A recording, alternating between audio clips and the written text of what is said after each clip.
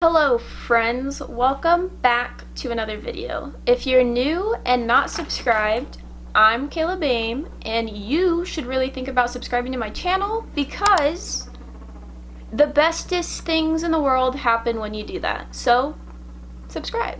For this week's video, I am continuing on a popular series on my channel, and Kayla Bame Creations is back, y'all. That's right, I am doing another voiceover for one of my mom's DIYs. So, what is it that she says?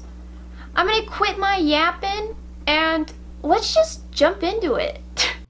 Alright, for this DIY, we're making a cute animal plaque. So we picked the owl today. If you don't have an owl in your crafter's corner, just pick the next best animal.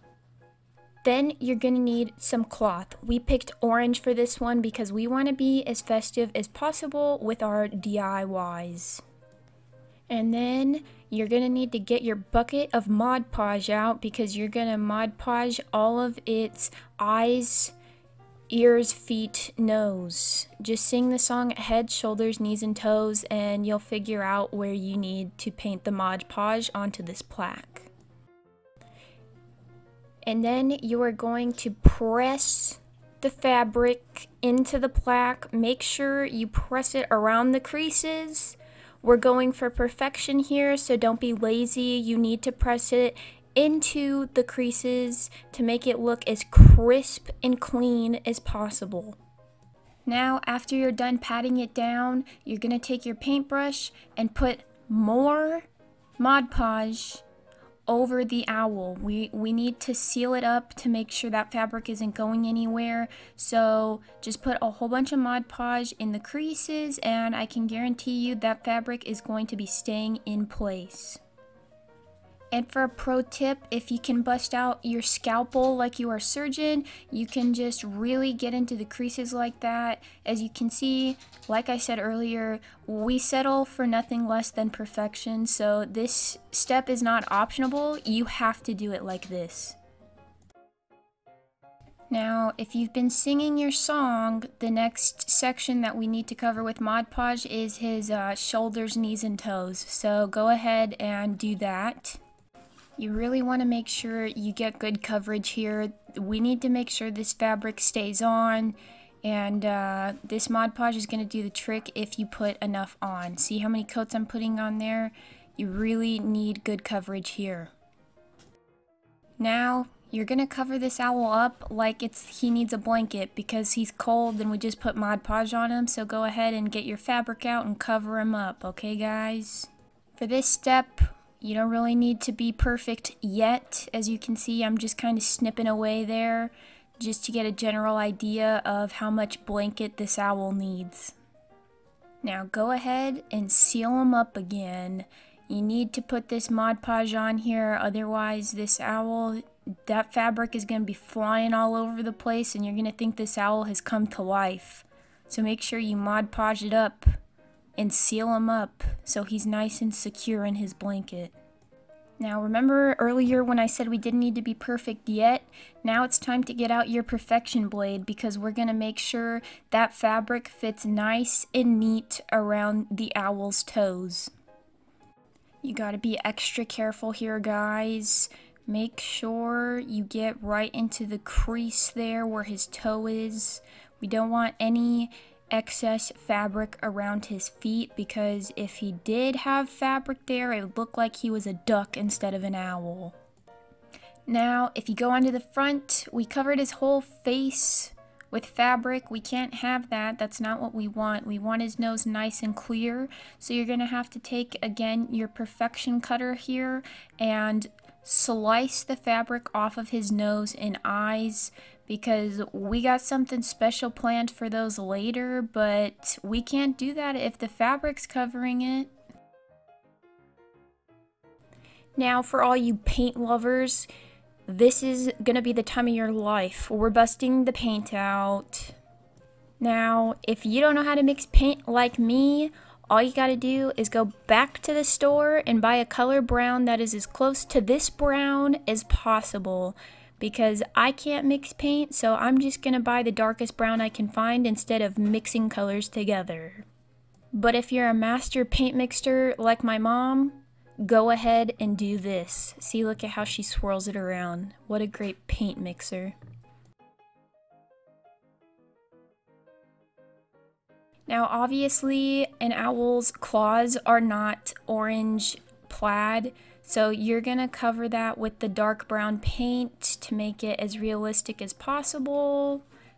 And it's okay if the paint looks a little chunky on his claws and stuff, because that's kind of what we're going for here. Farmhouse isn't perfect strokes, it's messy, it's chunky, and it looks pretty much like this owl. And you gotta make sure you get the edges of his claws and his wings, because you don't want any of that wood showing around the edges. That's just gonna look weird. This DIY is called the Perfection DIY. You need to get all the corners and edges because it has to be perfect. And then after you're done with his wings and paws, you're gonna cover his pupils and his nose. Be extra careful. You don't want to get this paint on top of your fabric because that's gonna be a really difficult mess to clean up. You know what I mean? And now we want to add some shine to his eyes. So you're gonna put some gold in there to make it seem like his eyes are just glowing. We don't want a dark, soulless owl. We want an owl that's friendly and has nice golden brown eyes. And I guess maybe this dark brown may have been too dark for us because we went back and added gold to all the other items that we just painted. I think that this step may be able to be skipped if you add the gold in while you're mixing the paint, but that's okay. We were just doing this as we go and it looks great, and you're adding more texture to it this way. So if you do it our way, I'm sure it'll turn out great just like ours did. And if you thought we were done with the paint mixing, we're not. Bust out some of your cream colored and put more gold in there. We're gonna get a nice dark beige. And then you're gonna paint around the outside of his eyes. Give him a nice little white rim to his golden brown eyes.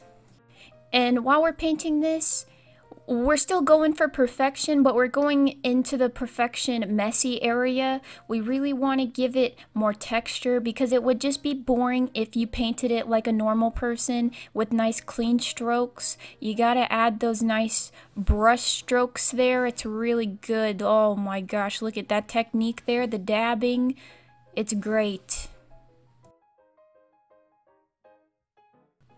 And he's looking pretty great if I do say so myself, but something's missing. Ah, yes. We need to outline his nose and eyes and his wings with the golden puffy paint. We're giving him a finished look right now. We don't want it to look like a mess that we just painted. We want it to look like a nice, clean, put together DIY Harvest Dollar Tree owl plaque. You know what I'm saying? And KB Creations strikes again. We got ourselves a harvest owl here that you can put just about anywhere. Hang this bad boy up. Put him outside as a scarecrow. I don't care. He looks great. Put him wherever you want. Whoa, alright. My hair's a mess. Beanie on? Beanie off. Beanie off, maybe? Oh my goodness gracious. See, this is why I wear a beanie. Alright, the beanie is staying off for the remainder of this video.